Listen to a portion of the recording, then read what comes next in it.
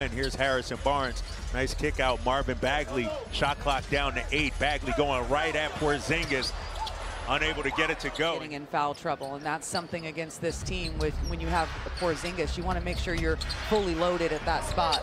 Oh, Porzingis has the green light. Knock it down, the foul line jumper. What do you think about when Gentry heads to the bench with 2 personal fouls? Chimezie Metu, and he's charged with guarding Porzingis. Tyrese was on the switch. And Dorian Finney-Smith. Defensively. You see the field goal numbers. Sacramento 4 of 9.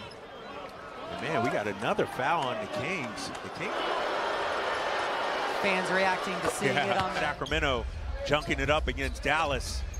And we saw that yesterday against Oklahoma City. We haven't seen it much this season. And why is it important? 10 seconds on the shot clock right now, and they're just getting into their offense. That's it. Mezzi trying to get around in front. Okay. Nice to say, don't say anything. At all. Exactly. Yeah. Trying to do, which is to flop and bait you into fouls. This guy is a gym rat too, Katie. Yeah. And you are right. It probably killed him to be out. It crushed him, I'm sure. Kings only down by 5. Little mid-range jumper, Sterling Brown, but rebound. But he had a good look that last possession. Really, really good look. I mean, how many lineups do you think there are out there that has someone, a 7-2 guy, a 7-3 guy, and then Isaiah Thomas? Right. I'm not even going to throw out there. Is it to make up for, you know, the deficiency there? And also look for my shot, but also be able to distribute and set other guys up. Can they both get going at the same time, you think? Yeah, I absolutely think that they can. A lot of it's in situation. Nice ball movement from Sacramento Fox. No, but look at Bagley. Sky getting to the paint. No foul calls, and that can stop Tyrese Halliburton right now. And Alvin Gentry himself. Tyrese is playing at such a high level out of a timeout. Oh, Porzingis, that's his first points since the first quarter. Katie had 9 in the first. Efforts on the defensive end and how everyone is playing together and calling out coverages and help side. Fox going up high. Execute to perfection. Chimezie Metu was up in the air, and that ball was off just a smidgen. That close enough for him to be able to throw it down, and then that results in Kristaps Porzingis with a little jumper on. But great possession, because it's more like what we saw in the first half of the ball game, sharing the ball, moving multiple efforts. Porzingis from San Francisco knocks it down, and we got a foul. Oh, Brunson hit the deck. One more look. They're going to call this one on Rashawn Holmes.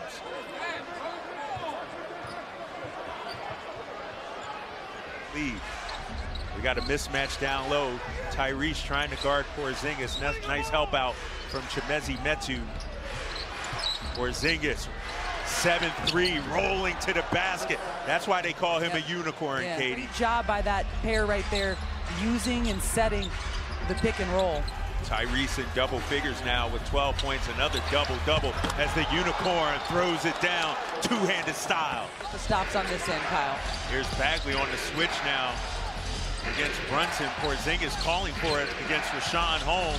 Back out to Brunson, shot clock down to 3. Porzingis, and a cheap foul by... Down to dig down on that post-up. Visit kings.com/pass to secure yours now.